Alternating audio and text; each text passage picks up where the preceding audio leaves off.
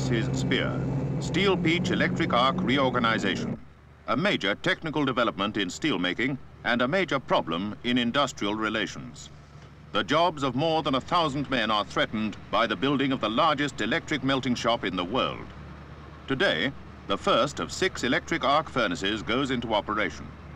When the whole scheme is completed, they will produce more steel in any 1 week than the 21 open hearth furnaces at Templeborough and Rotherham that they are replacing.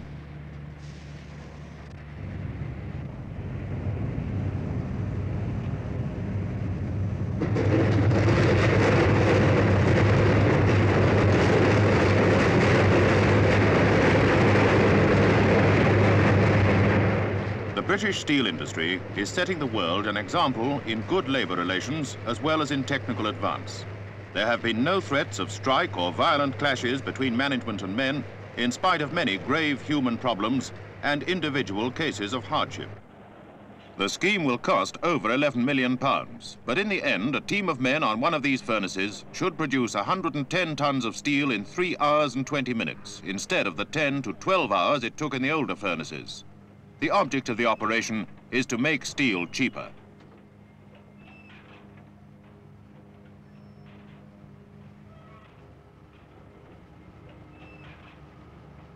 In the past, it took much longer.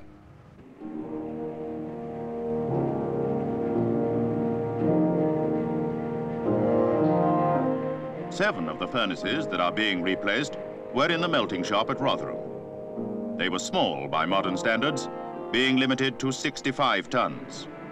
Steel prices had become more and more competitive as steel-making methods improved throughout the world. With all their skill and keenness, the men in the Rotherham melting shop knew that they could not make steel as fast or as cheaply as those in more modern plants, and had been well aware for some time their future was threatened. We at Rotherham melting shop knew years ago that the old shop would have to close down due to the department being unable to compete with these modern techniques that are arriving in the steel industry.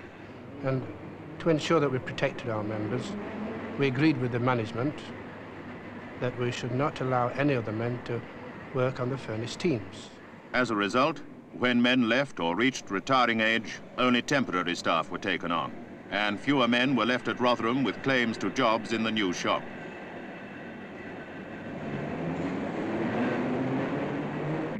Steel is made much faster and cheaper in the modern steel works at the Appleby-Frodingham branch of the United Steel Companies in Scunthorpe.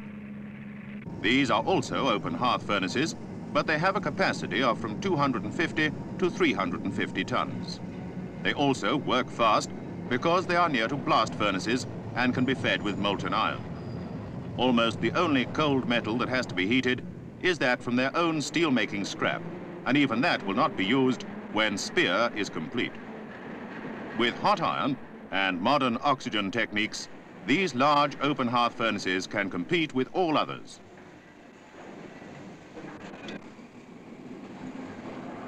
There is no supply of hot iron available for the furnaces at Steel Peech, and indeed, cold pig iron is sent from Scunthorpe to Rotherham.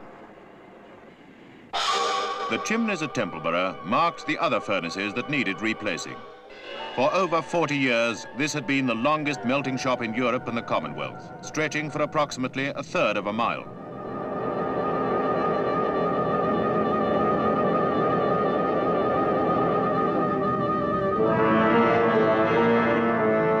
The furnaces had been modified many times, but they had reached the limit of their development. In spite of the use of modern oxygen techniques, it was impossible to do a complete melt of 110 tons in less than 10 to 12 hours, which was slow by modern standards. For example, all the scrap had to be charged in small quantities. It is a tribute to the men and management that the 21 open hearth furnaces at Steel Peech had reached a combined total output of just over 1 million tons of steel a year before SPEAR started. It was vital for Steel Peech and Tozer to keep production going to meet its obligations to its customers as the new furnaces were built. And this is how it was planned. At Templeborough, there were the 14 larger open hearth, and at Rotherham, the 7 smaller furnaces. These 21 furnaces had a capacity of 22,000 tons of steel. And for the purpose of illustration, we have represented capacity in 1,000-ton units. Phase 1 consisted largely of clearing one end of the site and organizing new roads for delivering raw materials. It had little effect on production. Phase 2 saw 3 open hearth furnaces demolished with a corresponding reduction in capacity. The installation of the first electric arc furnace will restore some of the capacity lost from the open hearth furnaces. Phase 3 sees another open hearth furnace go out, but the second electric arc furnace brings further capacity. Phase 4 closes the 7 Rotherham furnaces and 2 more at Templeborough. Open hearth capacity is down to half, but another electric arc brings it up. Phase 5 loses 2 more open hearth and brings in another arc. We are now over the hump and capacity should be going up. Phase 6 brings overall capacity up to 27,000 tons.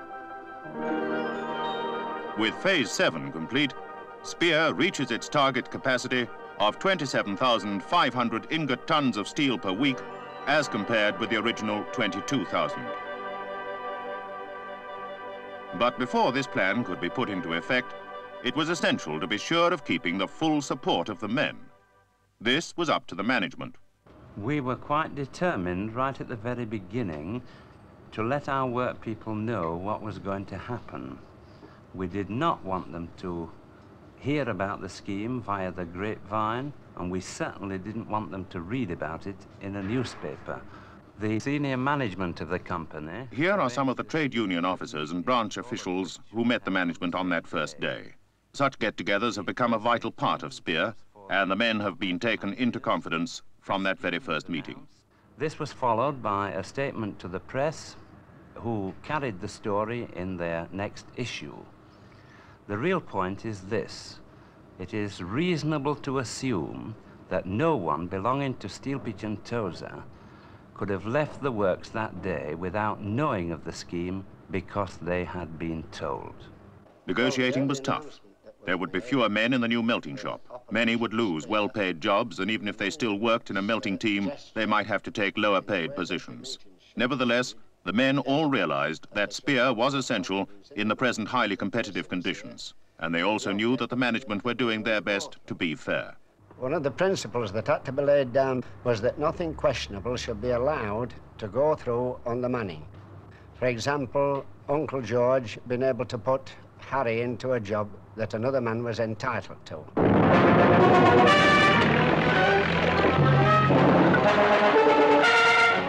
In February 1961, work started in earnest. Technical planning was no simple matter.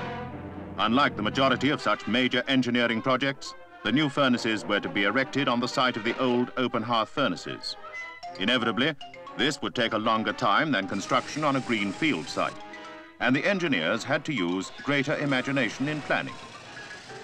The works, roads and railways had to be completely reorganized to handle the increased tonnage. The new furnaces will run entirely on scrap metal, which is more bulky than the mixture of scrap and expensive pig iron used in the open hearth furnaces. And the railway marshalling yard had to be streamlined to cope with the extra wagons.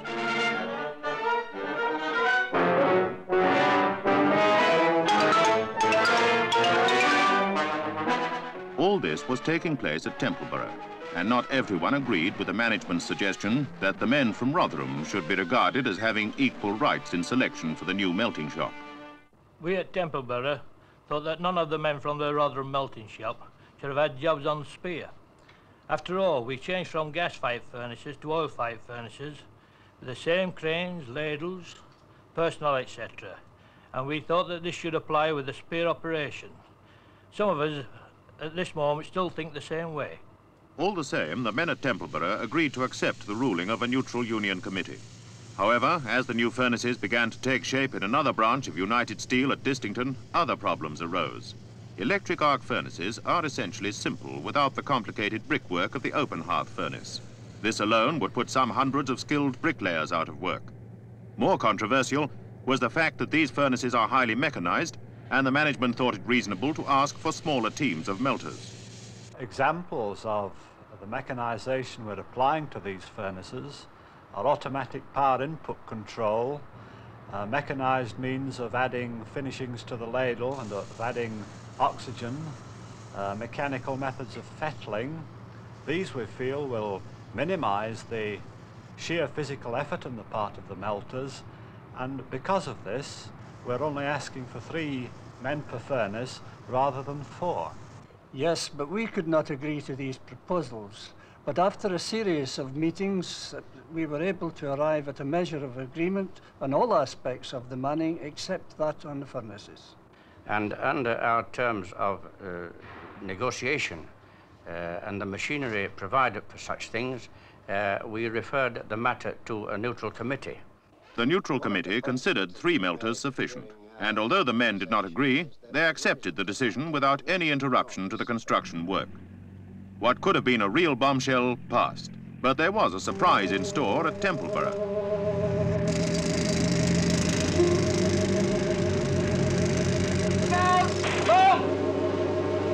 Hey! Come on!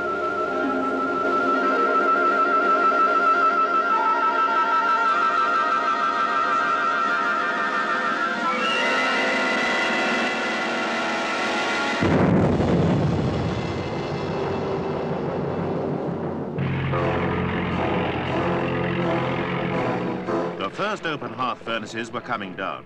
The men had agreed among themselves that the first opportunities should go to the more senior melters. In this destruction went many hopes of promotion for younger men. The company did all it could to inform all concerned of every possible alternative employment. A number of them took advantage of this and moved to Scunthorpe to join Appleby Frodingham. It's taken me 2 years to get up to the salary that I left at Steel, Peech and Toller's.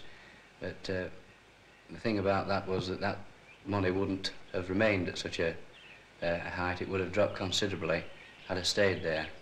Although it's taken me 2 years to get back where I was, regards finance, that I'm going on from there, and in the long run I shall be far much better off over here.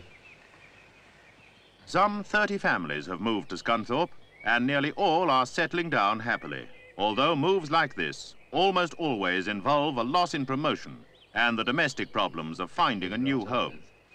Comes in, gets here, and no marley tiles down, only this black tar. 1 or 2 window panes missing, no gas, no electric on. A real performance. In fact, we cooked for about 2 or 3 days on an old private stove I've got there. What about my dinner? Spear was beginning to take shape. The buildings for the new furnaces were going up. This was a very big engineering scheme, and normally outside consultants would be called in. However, the project was bound up so closely with steelmaking that Steel Peech decided to control it themselves. It wasn't easy maintaining production. Buildings were coming down and others went up, and yet vital links had to be kept going between the old and the new. Space for construction was limited, and temporary facilities had to be provided as the reorganisation went ahead.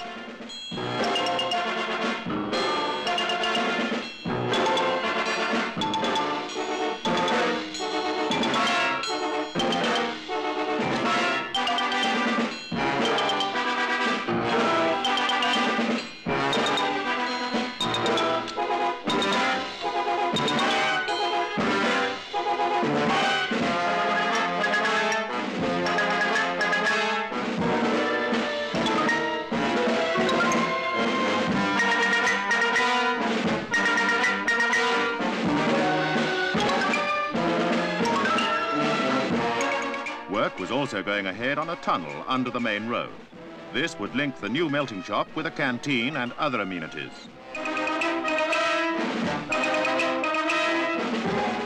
This new building was also to have a function that melters might find a threat to their individual status. It was to house a control room. Central control was first envisaged as soon as it was decided to change to electric power. The work on the new substation shows that this is no ordinary use of power. but indeed a load that will be equivalent to a town as large as Huddersfield. Without proper planning, such a load could throw the grid right out of balance. But a scheme was devised that would make it a balancing factor in the national system. Maximum demand would be strictly limited within half-hour periods, and the Electricity Authority would be entitled to call for substantial load shedding when so required, spread over a total maximum of 50 hours in any year.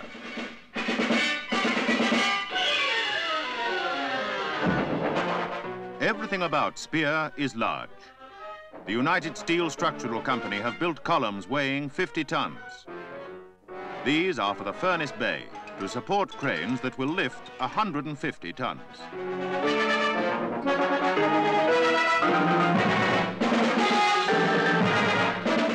Even as a new furnace is being delivered, new developments are taking place and men are considering how it can be improved on. Every aspect of the operation is gone over by steelmakers, engineers, and every kind of expert on machines, men and money in the monthly meetings of the steering committee. When Spear began, these were to be the most powerful furnaces in the world, but already an increase in power is being considered. With fairly minor modifications, we can lift the power input up to a level of 50 MVA. We could go up to 60 MVA. Well, does the higher voltage give us any more power in the furnace? No, I don't think it does. Because there's plenty of number of furnaces working today ranging from 480 to 700 volts. I don't think there's any evidence this does us any good unless we can get more power in. So what you're really saying is that for the benefit of science, we're not willing to spend this money, or shouldn't be, but if there's any increased power, we should. What do you think, Albert? I agree with Mr. Howes. If we're not going to get any more power than they are, there's not much point in making this change. All right, well, I think we can probably agree on that, but what about the increased cooling facilities? Early in 1963, the old melting shop at Rotherham did its last melt.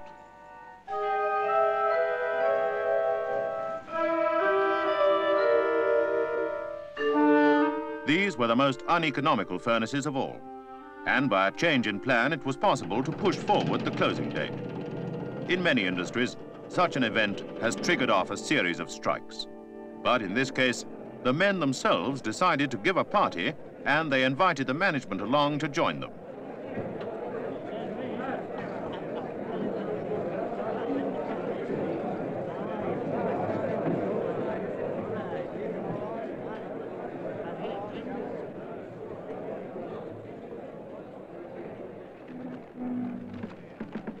Gentlemen, I would like to take this opportunity of offering a very sincere welcome to all my past and present colleagues to this dinner which has been arranged to mark the closing of the Rotherham melting shop. Many of us have worked in this department for a great number of years. We have been friends for a long time. The Rotherham melting shop has been a source of our livelihood, and to see it close today was something of a blow to us all. And yet, that blow could have been far more severe. We could have all been out of a job. But thanks to the forward planning of our company, all of us have got a new job. Some in other departments of the firm and others in the new electric melting shop. There is no doubt that it would have been to take some of us a little time to settle down and readjust ourselves to these new jobs, but we are determined to try our very best to make this shop a happy shop and a prosperous one. And whilst we are sorry to see the end of this melting shop, which for so long has been our place of work, we have every confidence that in the new process and the ability of our company to be able to face any competition successfully, we, the members of Masborough No. 1 branch of the sector, are determined to do our utmost to ensure the success of this new steel-making venture.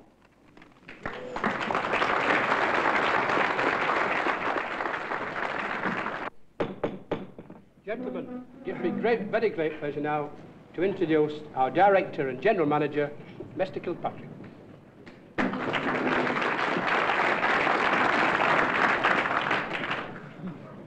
Chairman and gentlemen, it is not for me to reminisce about RMS.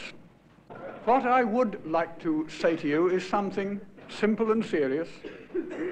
We are here to attend not a funeral party, but in one sense, a birthday.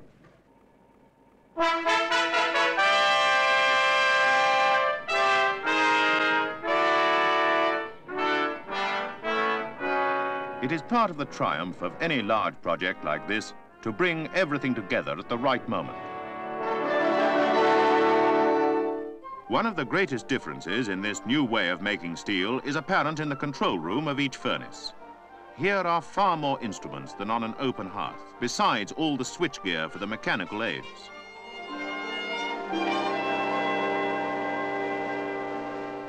The melters selected for the new shop had to learn a great deal before they could be ready to take on their responsible new jobs, and many of them were no longer young.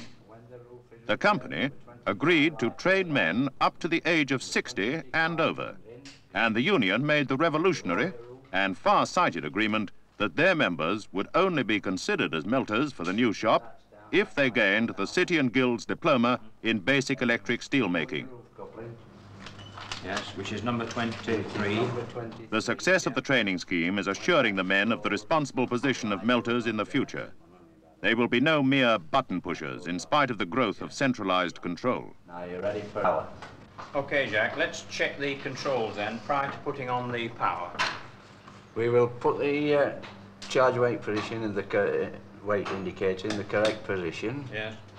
We switch to the APIC program. Yes. And set the regulator sensitivity control onto the coarse position. Yes. We now check to see that the independent regulator control is in the correct position. Yes.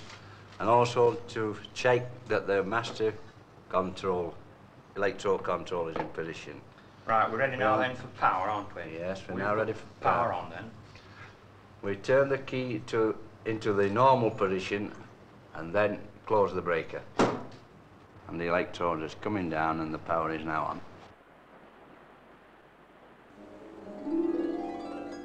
Central control had to come to make sure that the melting shop as a whole never exceeded the selected level of maximum electrical demand, which would otherwise involve the company in thousands of pounds more on their annual power bill. But this is only one aspect, and a simple one, which it is planned to hand over to a computer.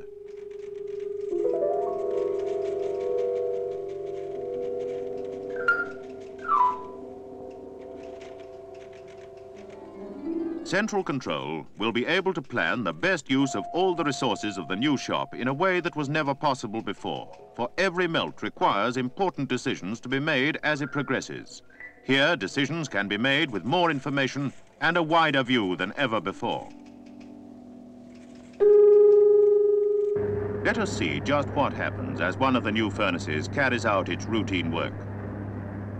With the new furnaces, expensive pig iron is no longer needed. This is all just scrap, the cheapest basis for steel. It is carefully sorted in the new sorting bays and mechanically loaded. Steel Peech can now take all the cold scrap from Appleby-Frodingham steelmaking instead of pig iron. Spear is helping to make two branches of the company more efficient.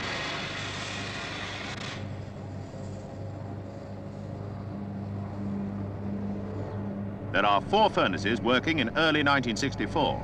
And Spear is moving smoothly towards its finish. Prices have gone up everywhere. The steering committee keeps a wary eye on the situation. Now the Phase 7 estimate has been approved, can you tell us what the global estimate for Spear will be? Yes, well, I can say that at this stage, that the revised global estimate will now be 11.44 millions. This compares with the original sanction in 1960 of 10.75 millions. In other words, we're going to have an increasing cost of £690,000. How is that made up? Well, there are 2 reasons. One, the normal price increases, over which we have no control, as you appreciate, account for £485,000, and additional equipment, £204,000. The first hand melter is now ready to charge the furnace.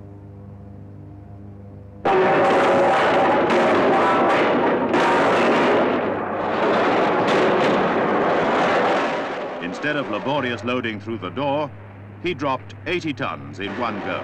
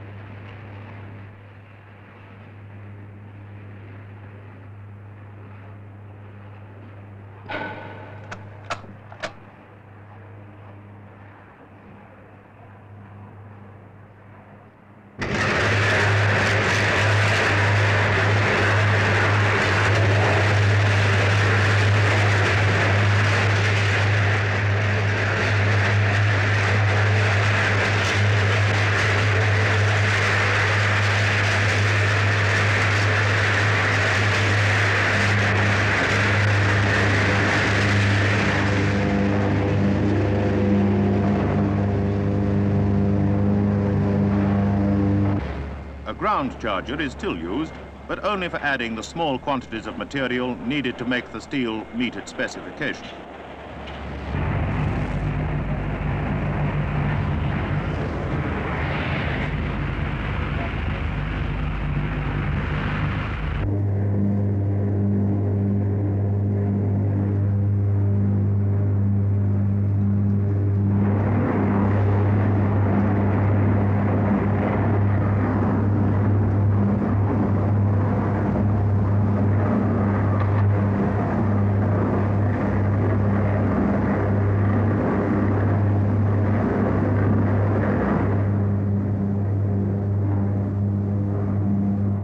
The steel should now be pure enough to fulfill the specification, but nothing is taken for granted.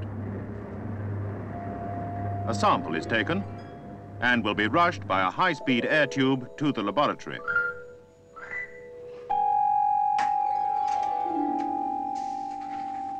Two quantavacs analyze independently each half of the sample, and the results go into another computer.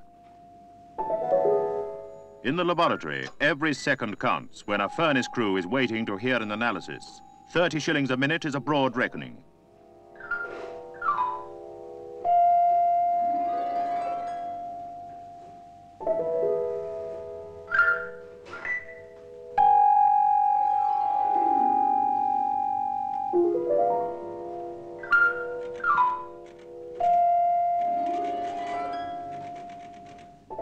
Within 5 minutes of the sample leaving the shop, 10 elements have been assessed and the results rushed back to control and to the first hand by teleprinter.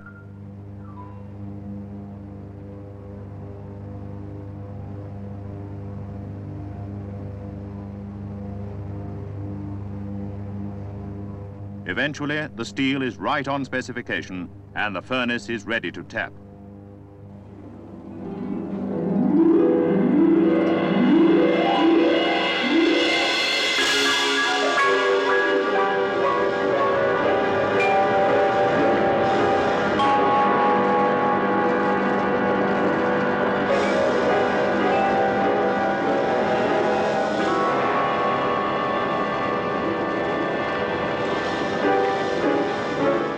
Rarely, if ever, has a job of this size come through on schedule. But this time, the plan has been matched by progress, a considerable tribute to the company's engineering staff who undertook this immense project with little outside assistance. Spear is ahead of target.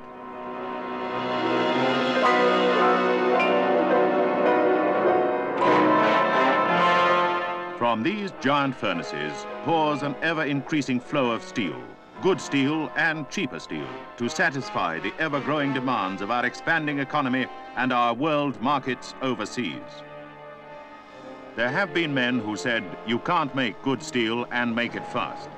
Others have said, men are too old at 50 to learn new skills. Experience has shown that new labor-saving techniques lead almost inevitably to head-on clashes between labor and management, and few unions have insisted on their members meeting the educational requirements needed to take full responsibility for the elaborate equipment of the future. Spear is making many people think again.